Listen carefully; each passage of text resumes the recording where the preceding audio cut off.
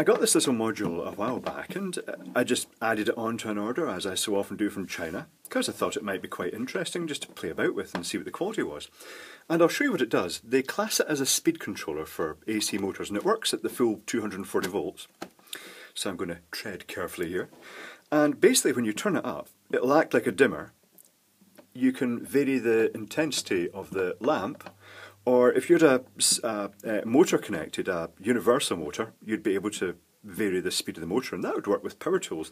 They rate this at 2 kilowatts. I'm not so sure that I think it would get quite hot if it was used continually like that.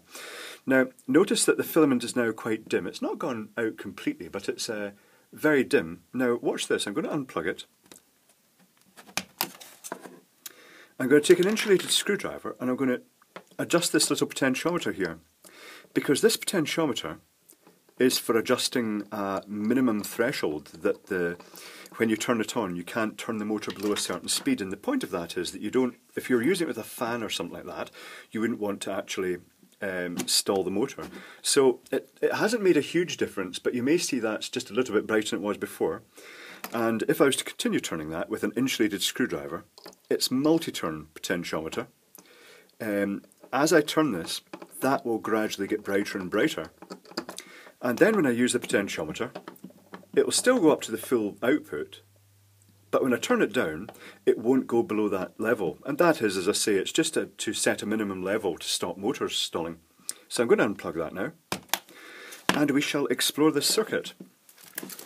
So I'm going to disconnect all the wires completely from it. Now let's see, I'm just going to bridge out any capacitors in the back here, just for in case I get a little dingals. That should be it. I'll do the thumb check. Yep, that's them discharged. I'm going to take the wires off.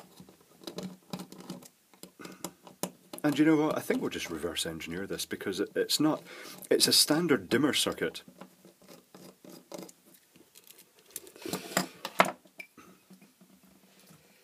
Right. So, this is the module in question. I got it from a supplier called Snubber, quite a common supplier for electronic stuff, and it cost £1.68 to get this shipped from China, complete. And I did some sums, priced the components up, and the components, if I bought these components minus the PCB and minus this potentiometer mount, the cost, and I also didn't include the resistors because they're just what I regard as consumables and hardware, things like screws and things like that. The combined component cost for small quantities from my supplier was £6.20 plus 20% VAT. So £1.68 versus for the fully built module versus the £6.20 plus VAT. And there are two components on this module that are just worthy of note. The triac and this terminal. To buy this triac, it's a standard triac, it's an isolated tab BTA 16600B, would cost me, the triac was £1.86. The triac would cost me more than the module. Likewise, the most expensive component on the board for me to buy was this 4-way terminal with the barriers between the connectors, and that was £2.06. So, you know what? It's ridiculous. It's very hard to compete with China at this sort of level. So here's the circuit. It's a standard triac control, and it's got a modest heatsink on it. They rate it 2 kilowatts. That at 240 volts AC would be about 8 amps, and that would mean this underload would be dissipating about 8 watts of power from this heatsink, so it would get pretty hot. The terminals are very good. They're proper barrier terminals, and what they've got is that 2 outer terminals are just linked together. They don't go anywhere near the control circuitry, so it's just the 2 inner terminals that are actually involved in the dimming. So I'm going to get the notepad and we'll doodle this circuit down. So,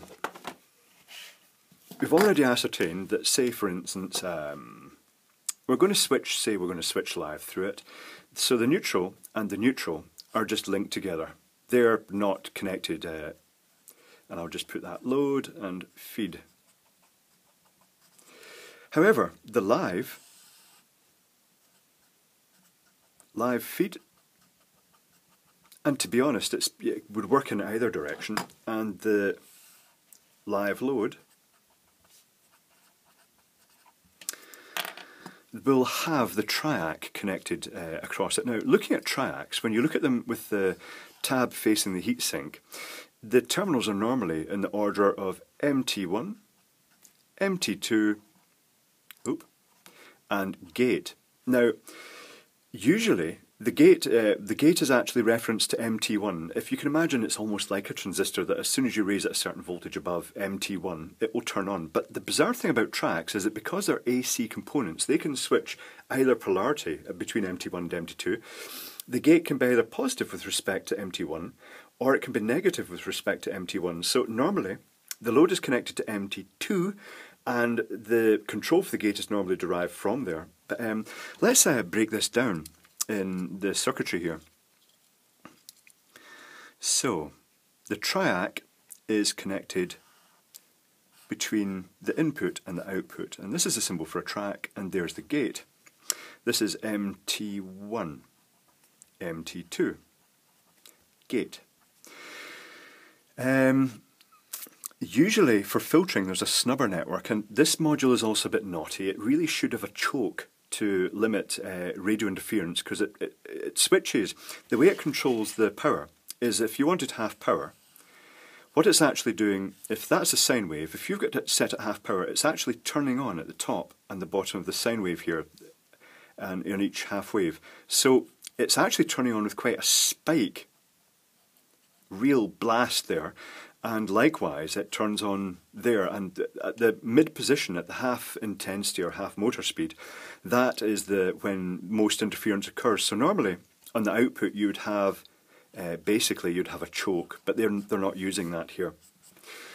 So the suppression circuitry, there should be suppression circuitry. I can see that it's going to be this resistor here and this capacitor. Let's check what those capacitors are. Normally a suppression filter would be 100 nanofarad and 100 ohms. Now there's other components in the circuit here, so it may not read properly.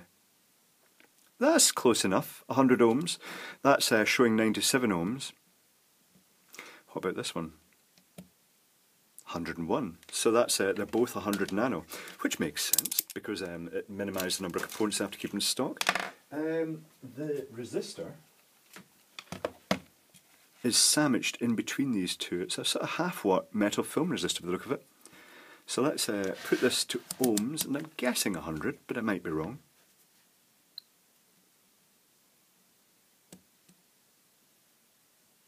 A 100 ohms. That's very classic textbook. Okay. So we've got a snubber network which is just going straight across here with a resistor, 100 ohm, and a capacitor, 100 nano. And the purpose of this is that when you've got inductive loads you're driving, nasty loads that are likely to create a bit of a spike, it'll be a high voltage, low current spike. When the triac turns off, you have to snub it with this filter, and this filter will show a low resistance to that spike. The spike would basically have to charge up that capacitor before the voltage rose above the level that it could interfere with the triac. If it wasn't there, you can end up with false triggering of the triac. The resistor is mainly here, I believe, to avoid when the triac turns on. If you didn't have the resistor, it would just be a capacitor across it, and that capacitor would be charging up to the full mains voltage in each half cycle. And if the triac turned on, it would be dumping that capacitor suddenly through it, and that could cause interference. It could also cause a bit of extra stress on the capacitor, the triac, should I say. And I'm not 100% sure. Always I've considered the snubber network, 100 ohm, 100 nano. It's also quite commonly used across switch contacts because it suppresses the arcing that occurs across them. So I've never really looked into it too much, other than that I know that the capacitor will pose a low impedance to basically high voltage transients and arcing, so to speak. Now the gate of the triac is connected to a little component. It's connected rather predictably to a diac. Now a diac is a specialist component. You always find them in use with triacs, and the point of the diac is it's bipolar. It works in both polarities, and as soon as the voltage goes above about 32 volts, it will suddenly turn on and its voltage will suddenly drop. And what that means is that when you've got something feeding like a capacitor, which this probably is, being charged up, and it's feeding the triac, when it reaches the trigger voltage, it will suddenly snap on, and the triac will suddenly be given a jab and spiked on. And that's to avoid, because you can't really control triacs with just gently ramping it up. It produces unusual results. Sometimes you get half wave, the triac turning on half wave. It could actually damage the triac if it's not turned on fully. So that's this component here, is to ensure the triac's turned on completely. So the diac then goes to a capacitor, the other capacitor, which is 100 nano, and that will be charged up in each half wave. Now let's see, that's going to be, oh right, okay. Now both these potentiometers have 2 pins common, and they're both actually in parallel. Okay, so let's, we'll call this the main control potentiometer, and it's connected like that, and then it goes down to there. Oh no, it doesn't. There's going to be another resistor in there to limit the. Let's see now.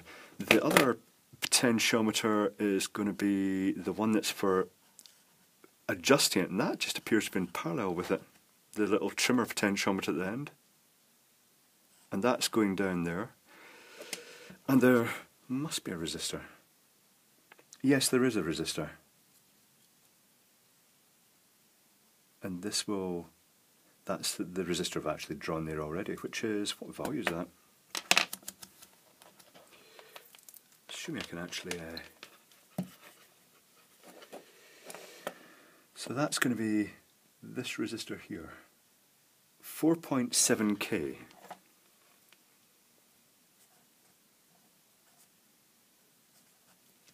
4.7 kilo ohms.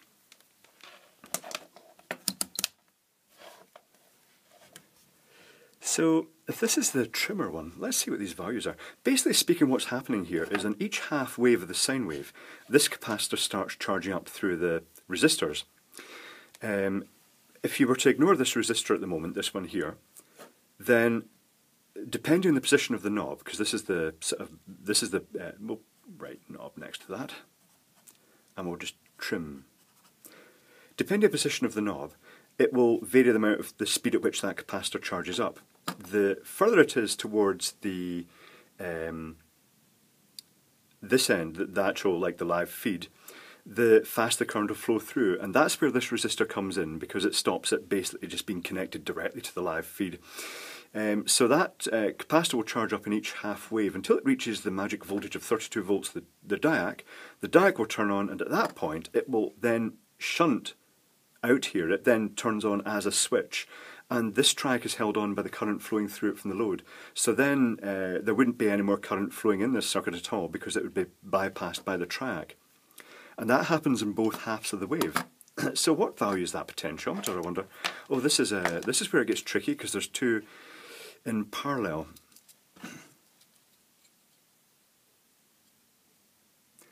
I don't see a value on this potentiometer. I could theoretically turn it to the extreme end and measure across the outputs, but it's in parallel with that other one.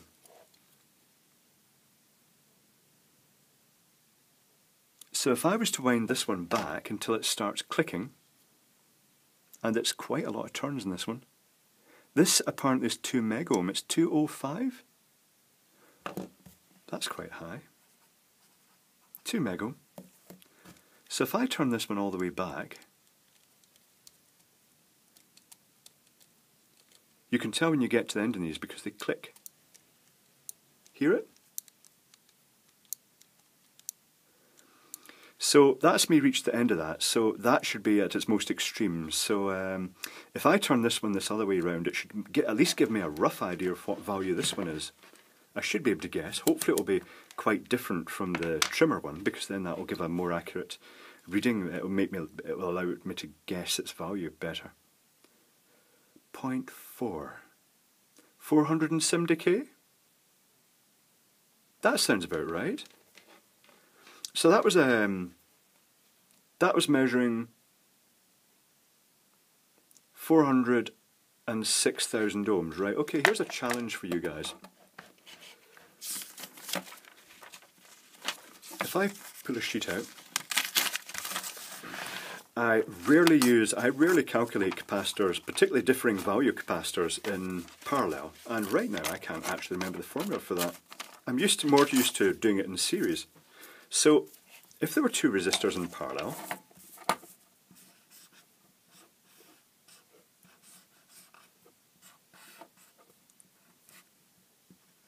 and the voltage measured across them was 406,000 ohms, and one of them is set to its extreme, so it's 2 megohms. So that's the resistance measured across. Is that one going to be 470k? I think it is, because that would be a nice round value, and it's a fairly standard valve potentiometer. But yes, I'm rubbish at calculating. I very rarely calculate capacitors in parallel. If I'm doing it, it's usually the same values, so I honestly haven't a clue. I'm not even going to try that right now, in case I make a dick of myself. So that's the circuit. We'll provisionally pencil that in at 470k. And it's not that complicated, is it, really? Just basically on each half wave, these resistors charge in this capacitor until it reaches the threshold voltage of the diac. The diac then triggers the triac, which turns on, and that's when it turns on in the sine wave. It's very simple. And so cheap and useful. I'm not 100% sure what it's useful for, but I've got it anyway as a little module in my arsenal. Oh, notice that it's got this solder flowing here on the pads. Now that is supposed to increase the current rating of the tracks.